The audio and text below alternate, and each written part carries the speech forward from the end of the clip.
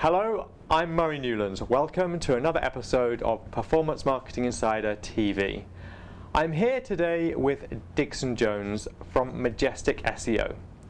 Majestic SEO is a tool which you can use to find affiliates. You can use it to find out link patterns. It's the biggest link map that's available. You can use it to find out who's linking to your site and also what links are coming into your site and how to use that to optimize your search engine optimization.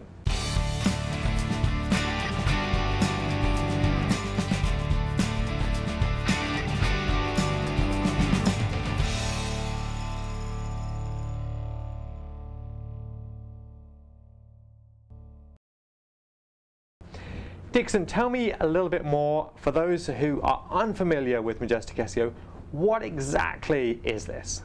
Sure. Well, we're the biggest link map on the planet. So we crawl links from distributed servers all around the world, from 100 different locations or so.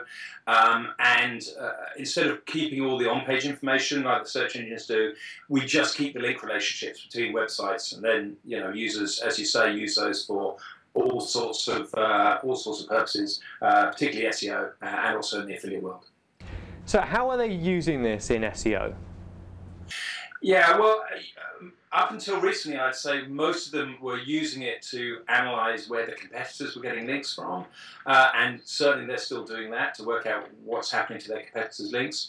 But interestingly, with the recent Google updates, people are now much more likely to come in and have a look at their own link profile and particularly look at their spammy links and see what may be bringing their site down in the rankings as a result of spammy links. And so, for example, I want to develop links to my own site. I look at my competitors, and what am I going to see, and then what actions would I take? How do I make this actionable? Okay, well, in SEO terms, if you're looking at either your own site's links or your backlinks, there's a few different things that you would want to look at. We have a backlink history tool which shows you how you've gathered links over time, or how your competitors have gathered links graphically over time.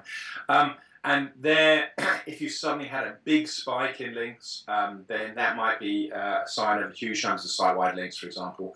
But the real detail comes in when you say, right, give me all the backlinks to yoursite.com or this page on your website.com, and then it gives you all the backlinks with the anchor text in those links, the text that people have written in there. It gives you the strength of the link as well, so you can really go and drill down and say, right, on my landing page for performance marketing, as a key phrase, how are people linking to me? What are the kind of sites that are linking to me? How strong are they?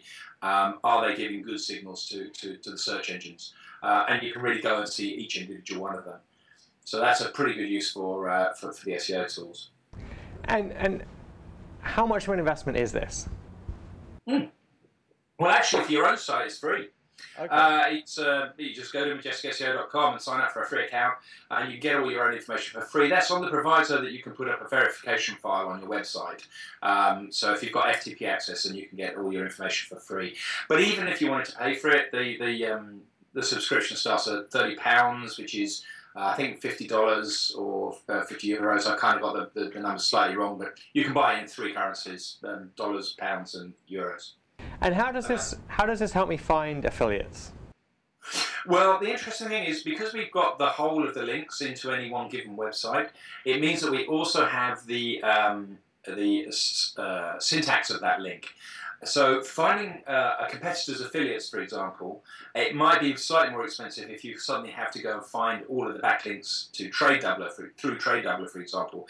But if you go to large affiliate networks or go to an affiliate program and sign up as an affiliate, you'd find the syntax you have to put in for a link. So you might have to link to the site, MID equals 456 and affiliate ID equals 678 or something like that. And that might be going through a network, but the MID is your merchant ID number. So if you then filter all of the links by that merchant ID number, then you've got a list of all the links that are affiliate links into the website. As long as they're not hiding the links, obviously.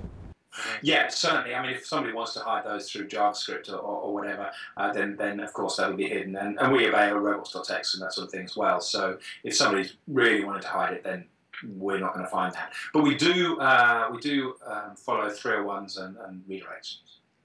So what's happening in SEO? What are you seeing as, actually, I know that you write a lot about SEO, you're deep in that world. What are the things as a content publisher that you think I should be aware of at the moment? Or where's the future of this? There's some pretty big changes happened on Google in the last week to 10 days. So I'm not sure how far this goes out, but it's gone out in the very near past. Google has changed around about 3% of its search results, and what it's really trying to do is it's trying to take down really spammy link networks and hugely over-optimized web pages. Now, when this all came out, there's a huge amount of paranoia out there, and people sitting there panicking. It's only 3% of search results are affected, and that may mean that only 1 in 10 of those results on that page are affected. So actually, it's not 3% of websites or web pages that are affected by this. It's a much smaller percentage, but it's still quite a lot in Google terms. So the kind of links that they're trying to penalise you for are hidden links on pages, really bad site-wide links, really spammy ones on unrelated content and pages and that sort of thing. And then on page, when you've done keyword stuffing all over your page and you've mentioned the word, I don't know, Viagra 52 times on the page, then the chances are that Google's going to see that. Where it used to maybe just ignore after the first 4 or 5 times it used the word Viagra, now it will probably sit there and say, well, after you've gone so many times, this is going to start counting against you in your rankings. And I get the feeling that if you hit one of these penalties, then you go over a cliff and you can start really getting hurt on your rankings. There's a quick thing in there that if you are registered with Google Webmaster Tools, then you would probably be getting an email saying that you've got an unnatural link profile or some kind of warning like that coming out of Webmaster Tools. So Google are urging everybody that uses Webmaster Tools to switch on their auto alerts so that they can be told of those kind of problems. Excellent, Dixon. As ever, wonderful to speak to you. Very informative. Thank you very much for coming on the show. You're very welcome, Murray. Thanks for the invitation. I'm Murray Newlands. You've been watching Performance Marketing Insider. I'll see you next time.